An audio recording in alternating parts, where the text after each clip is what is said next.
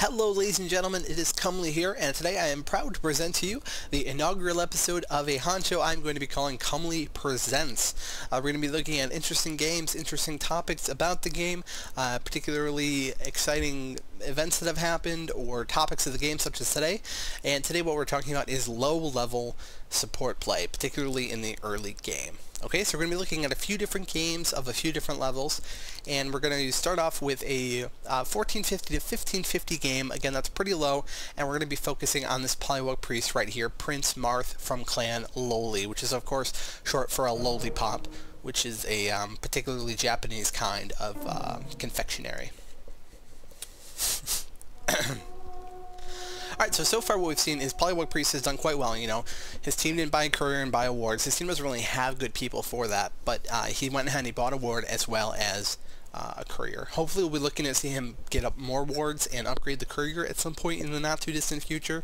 Obviously he won't be able to farm that well, but hopefully just his passive income will be enough to give him that little boost he needs to get those support items that are so important. We do see it looks like he's going to choose to use his initial ward to block the creep spawn. That's a good choice. I do typically like actually getting the mid vision ASAP. They want to have the vision of the ward before the rune before they actually need it. There's this fad lately of people not warding until right before the 2-minute rune, and then if something happens in lane that prevents you from leaving and doing it, the mid is kind of fucked for that rune. It's actually pretty painful. It does look like they're going to be going 2 versus 1 against this Predator. Again, this is kind of a lower level game, so they won't be having the best lanes and strategies. We have a jungling Tempest, a Doctor going up against a Slither, and then bottom we have a Succubus Rampage going up against a Forsaken Archer and a Bubbles. Again, we're not super concerned about the other lanes. We're mostly going to be focusing on this little Pollywog Priest right here on top. Now he's doing quite well. He's harassing the Soul Predator, which is what you want to do. You want to kind of time it for when there's not as many creeps of theirs to attack you, so you can harass much more effectively without taking as much damage. We do see their Tempest is actually going Meteor first. Element Meteor. That's an interesting choice. We won't we won't stress out too much. We have a Dr. Repulsor who went bottle first, and a Slither who finished his Soul Scream Ring. Please don't finish these items early. You only want to finish those to kind of collapse and condense your inventory space when the game gets a little bit later on and you need the space. It's pretty much a waste of gold until then. And of course you don't want to go bottle first in Dr. Repulsor because you need the last hit, and that's kind of important in this game. But back to Pollywog Priest, let's see, where is he at? He's got about 140 gold. He could be buying another ward right now so that he can ward up the river for his mid. It doesn't look like he's choosing to do that yet. He might want to go ahead and upgrade the courier first. Hopefully that's what he's doing. But an interesting dynamic is going to be when this Predator starts getting some levels. Will he actually be able to kill this Pollywog Priest? Because, you know, Pollywog Priest is not the tankiest hero. Especially in the early game. And if this Tempest comes out and ganks, it could be really effective. Again, that's kind of why you want him to get the stun, is so that he's able to do those early ganks. I would go so far as to level stun over minions. First of many.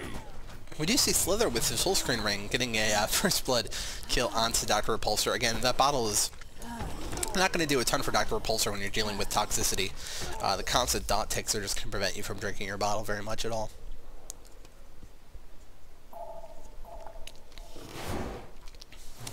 It does look like Pollywog Priest is playing pretty far up here. He's going pretty far into that tower.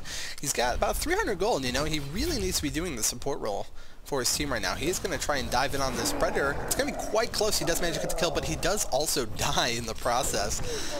You know, it's definitely worth probably killing him at this point in the game. You really want that kill, but you have to wonder if that was preventable with a little bit better positioning and getting out of the tower as soon as you knew the kill was secure. You know, once the auto attack leaves your hero, you don't need to stick around anymore. Double damage Slither going right into the Dr. Repulsor. Again, look, the bottle's not going to do anything for him. He has essentially 530 HP and nothing in his inventory. See him just drinking and he dies. Slither actually dies here. You can see that he didn't need to keep chasing him after he had that last auto attack in. He would have been able to just let toxicity take him down. And even if it doesn't kill him, it's going to put him so far behind in the lane that he might as well have died, you know. Pollywog Priest does TP back top. I'm not sure he needed TP. Again, we don't see an upgraded courier, and we don't see very much warding at all. There's actually no wards up for the Legion team besides the creep block.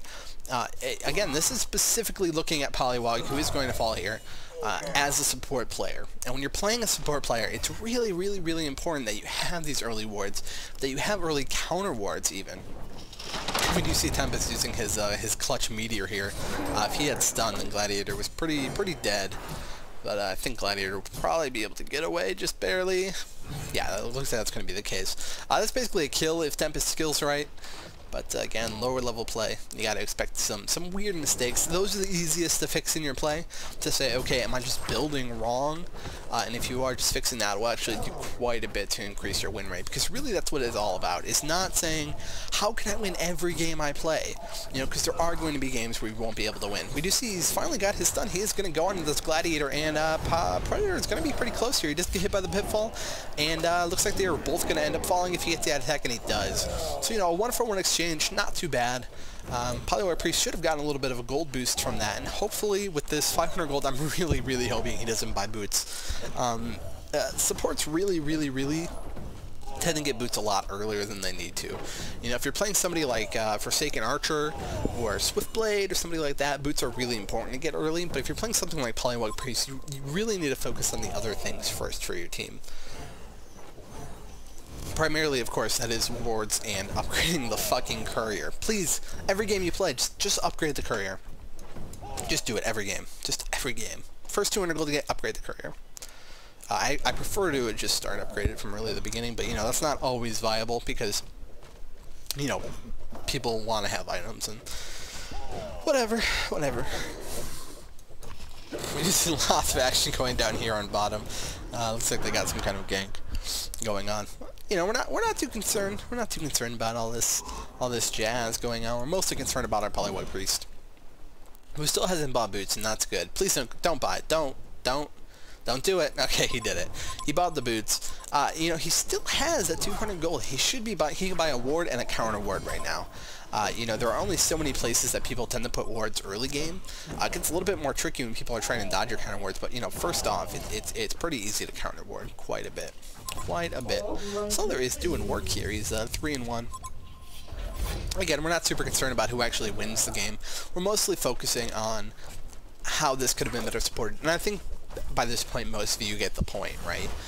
Buy wards, buy couriers. If you're going to play a support, then just buying them at the start of the game does not qualify you as done playing support. Your team really needs the vision. They really need to know what's going on in the game, particularly your mid. You know, it's really painful playing mid without a lot of map vision because you just don't know what's going on. You don't know when you can gank. You don't know where the wards are, or I'm sorry, where the runes are, or if the other mid has gotten like a really great rune. Like a haste rune is something you need to know has happened before they're in your face, especially somebody like a Slither. So we do see them putting a lot of pressure into Predator. Another point is that this Polywog Priest is level 6 now. He bought a Scarab, he doesn't need that. He absolutely does not need that. And he just hasn't really been doing anything. He's been sitting in this top lane. You know, it's 1 versus 1, occasionally 2 versus 1 when Tempest comes out. Polywog can afford to move around the map a little bit. He can buy TPs, he can move bot, he can gank bot, he can gank mid, he can move around, put those wards up. Right now he has his ultimate. He should be able to go farm and probably get a tower at this point. If the Hellborn team is out of position, then he'll be able to definitely take down a tower for mid or for bot or wherever they are not. But he's really not doing it. He's kind of playing sloppy. He's going up here with no mana, and Gladiator's running back in. I'm not sure if he thought Polywog had mana to actually use spells. This level 7 Predator, who runs right into Pitfall, might actually just get away because he has tons of HP at this point. But, you know, Polywog is really just kind of not using his resources properly at this point, because essentially there are 3 resources in this game, right? There's gold, experience, and time. Most people understand the value of gold. They understand that they need to get it, and they want to get it, and that if they're carry, they should focus harder on getting it than if they're support. But we have seen misuse of the resources already, right? He's not using his gold wisely. He's not using it on support items. He's using it to buy items that he kind of feels like he needs at this point. Second resource is experience, which is really important. You know, it's good to get good lanes. It's good to have good lane times, you know, to stay in lane as much as possible. But you don't really need it as much as support. Again, it comes back if you're like a carry, you really need to focus on getting those levels. If you're somebody that has a really great ultimate or such, you need to really focus on getting it. Now see, there's a bunch of action going down the bot, and he just TPs back top.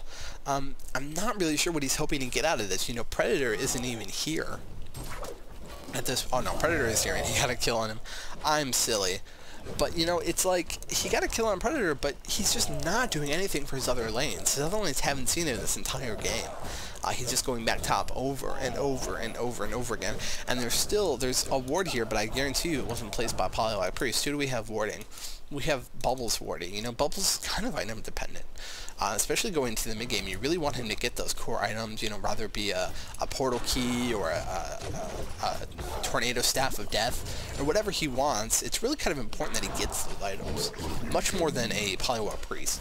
You know, because there are styles of Poliwag Priest where you push a tons of towers, you're moving from lane to lane, you get post-haste or whatever, but that was not an attempt to play this style. That's mostly a mid style, or a, I guess almost exclusively a mid style. And you're not really seeing it here.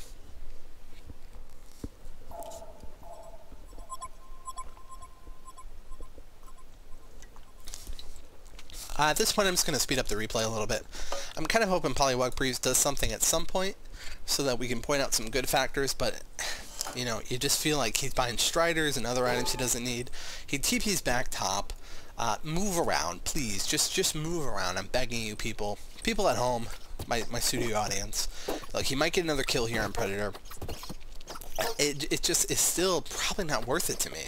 You know, I really feel like he needs to be dominating and controlling the game much more. Which is an interesting concept. You know, moving around, controlling the entire game and not just your lane is something that'll take your win percent 10 or 20 points higher at this level. You know, because players just don't know how to adapt to a player that's moving around and killing them in all kinds of different lanes. It's very, very hard to adapt to. You know, you learn that in 1700 games, but it's something like a 1400 game. You can do work. We just see some action. I do like the 8 times sound effects. They're very entertaining. So yeah, it doesn't look like Poliwag is going to do anything for me. I was kind of hoping he would do something a little bit more exciting. He still hasn't used his ultimate. He's level 8. And he still hasn't dropped it yet. Hopefully he'll use it at some point here. Now he doesn't have the mana. That's actually an interesting point to bring up, is that until now, until he had his Chalice, he has not had enough mana to use all of his spells in a team fight before he ran out of mana, right? So essentially, if he used Jolt and Morph and Hold, he didn't have enough to ult. Or if he jolted and ulted, he didn't have enough to Hold and Morph. So that's something to keep in mind. You want to make sure that you're building your staff. That Scarab wasn't doing much for him. If he had gotten the int item first, I think he would have squeaked out enough to do all of his spells quite a bit earlier. And, you know, you really have to be careful with these early game selections of items. He still hasn't used his ult. He hasn't had an opportunity to recently, but you know, the game is not coming together for him. So I think we'll leave it at that. We'll go ahead and move into our next game. Our next game is going to be a little bit higher level. I think it's about 1550 to 1650, and we will get into that right now. Hello once again, you handsome nerds. We are back with game 2 of our little look at low-level support play. This game we're going to be looking at Witchslayer being played by Fresh Pub, which I hope is a play on Fresh Pro, because that is pretty legitimately hilarious. And he's going to be playing Witchslayer. At the start of the game we do have, I believe, him buying... No, we actually have Wraith on Keeper buying the Courier, which led to Witchslayer buying wards. Now, he only bought a single ward, or he did buy 2 wards. Okay, never mind. So he will be warding both the Rune Spot and the Creep block, hopefully, almost certainly. You may have noticed that there is no game sounds right now. That is because I am planning on speeding up this game quite a bit, and I don't want it to sound like a squirrel orgy in here, so I have decided to go ahead and mute the sounds for this game. We'll see how that goes. I'm not sure if that's a good idea or an awful idea yet. We'll just go ahead and look at that retrospectively. I do also have a delicious glass of Earl Grey tea, which is like delicious drugs for my mouth, my dry mouth. Alright, so hopefully we'll be seeing Witchslayer. He actually did not put the ward down at the beginning. They do have the Keeper Eye up here, which is good, but it's definitely not a substitute for a ward, particularly when you want vision of incoming ganks and all such stuff. So I do like to see that early ward put. Hopefully he'll put it before the 2-minute rune, so that the mid actually knows exactly where the rune spawn and what it is, because the reaction to it can matter a little bit depending on what it is. Silhouette overplaying a little bit. They're doing a good job punishing it. It just looks like Witchslayer Nomad is going to be going up against Jeremiah Silhouette. Jeremiah Silhouette should be a pretty legitimate lane. Silhouette will be able to play fairly offensive while having those heals and shields from Jeremiah. Should let her kind of stay alive in the lane. Ooh, I just coughed a lot there. So if that was muted,